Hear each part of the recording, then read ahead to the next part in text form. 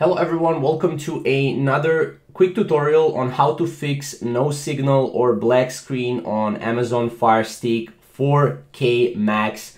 Now basically there are a couple of things that happen on every Firestick model and you can't really fix them without knowing the problem. So basically there are a couple of things you need to go and you need to check if you want to fix the black screen error, and for most of you it's different for each and one of you, right? So basically, as you can see, you can have HDMI port or cable issues. So as you can see, you connect the Amazon Fire Stick to your TV through a HDMI port and possibly using an HDMI cable. Therefore, an HDMI port and the cable need to function properly. So make sure to check those. If those are damaged, then you will have black screen.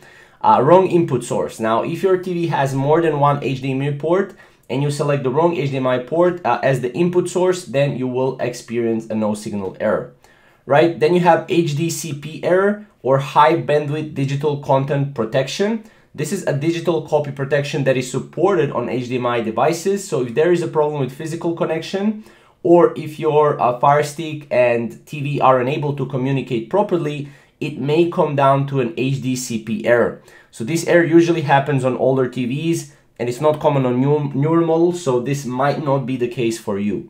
Now, router issues or poor network connection, make sure your connection is always good, because you will be basically unable to watch anything on Fire Stick. So defective Fire Stick device, the Fire Stick is durable device that does not get physically damaged easily. However, it can still become damaged. If that happens, you will get a no signal error. Now, make sure to also check that out for internal errors.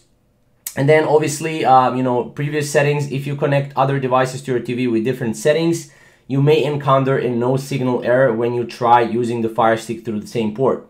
Now, usually most people, they either have an HDMI port or cable issues, or they have a bad internet connection. But definitely check out if you want to see more. And also, if you want to fix a black TV screen on your Fire TV devices, actually Amazon has the guide here where it actually gives you a lot of other guidance. I can link this down below and you can check it out as well. So hopefully, this video will help you out, and we'll see you in the next video.